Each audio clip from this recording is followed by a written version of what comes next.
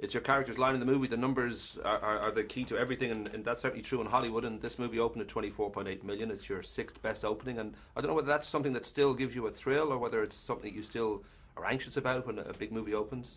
You know, this movie, I'm very happy with the result, because for me, it's an adventure into a new genre. I've been hoping to open the door to science fiction, and I feel it's one of the few ways that a film actor can express himself in an abstract landscape and have audiences still be willing to go along for the ride. I'm interested in imagination and what the esoteric may or may not be, and it's hard to do in other genres and still connect with audiences. There's also the added effect of, you know, not having to have a gun in my hand and shooting people, which I was growing tired of. So I can still entertain you and give you some escape, but not have to resort to gratuitous violence. It is a very beautifully atmospheric movie, and has that sort of Twilight Zone kick to it. At times it gets dangerously close to M. Night Shyamalan, and it kind of ends like a Scientology wet dream, where everything just sort of works out the way I think Tom Cruise would like it to work out.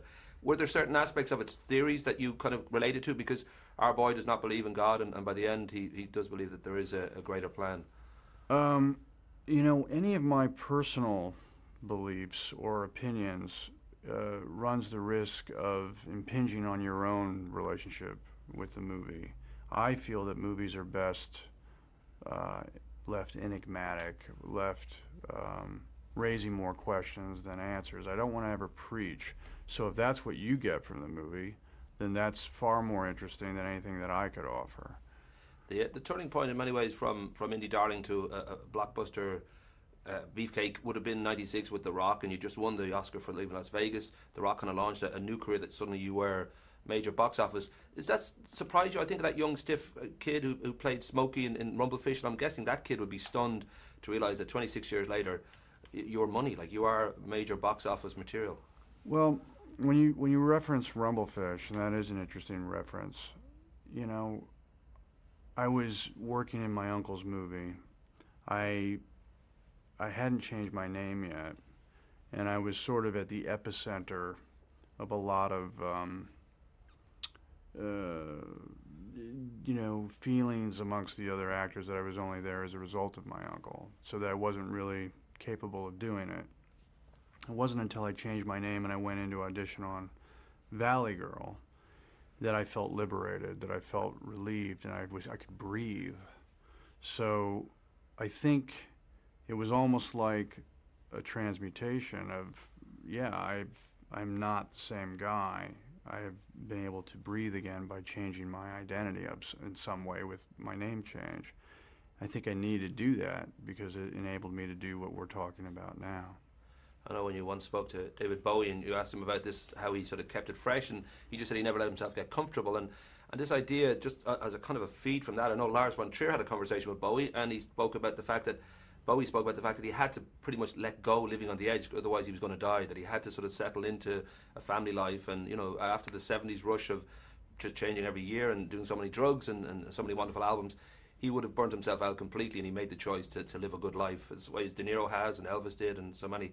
I don't know for you if that's a sort of an option now, because when you think of those early days, eating cockroaches, working with David Lynch, being quite the eccentric guy, and sort of feeding into that, whether you feel now that you're a father and you've got a family and you've got a very solid career, whether you've mellowed and you feel the need to be a bit more, put life first and the art becomes second? No. You're looking at a timeline. A young man has the pressure of the future. An older man has the pressure of the past. As a young man, and I did start young, I was 15, that almost puts me in the category of child actor. I was very much aware that I needed to make a big noise to say, look at me, I'm here, I exist, I'm on the screen, I'm on the radar screen. I was jumping up and down, I was trying to be punk rock, I was trying to act out to get attention. And the movies are geared towards that. Wild at Heart, Vampire's Kiss, they look like that. But I've gone through my life experiences, and now I'm hearing other sounds, not just punk rock. I'm hearing other sounds, perhaps what you may call mellower, or I may call more sublime sounds, that have just as much resonance. They're just not jumping up and down. And that's what I'm doing now. These are the kinds of movies that I want to make. I don't need to eat a cockroach. I need to express the truth in the emotion of the scene. Rock and roll. I'll be giving the friendly finger. All right. Very nice to talk to you, Cheers, son. nice to speak with you, yeah. I don't know if you've